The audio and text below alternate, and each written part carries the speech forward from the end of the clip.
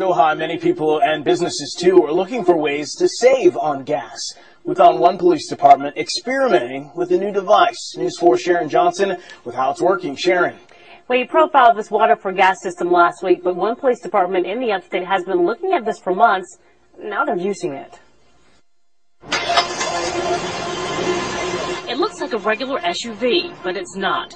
Misleading because it's an undercover Honeypath police vehicle, and also because it's running on something experimental. People laugh at you for trying some things, but if you don't try, you don't know. Honeypath Police Department has just 6 cars and a few officers, and doesn't have a big budget for a large gas bill, so they're using water for gas. Yeah, we've had a few snickers from some people in town that just don't believe it, and naturally I was skeptical of it when the mayor would talk about it. He's talking about the water for gas system. You build it and attach it to the engine. It then produces hydrogen and oxygen, or what the water for gas people call HHO. It's supposed to give you better gas mileage.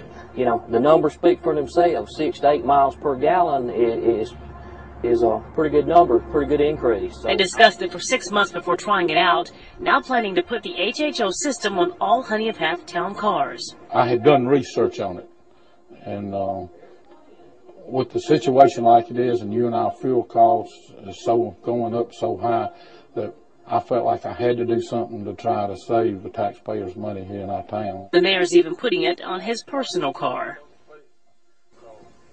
The town of Honeypath is also considering using used vegetable oil converted to diesel fuel for their larger vehicles. The mayor says that they're looking for all kinds of ways to save taxpayers some money.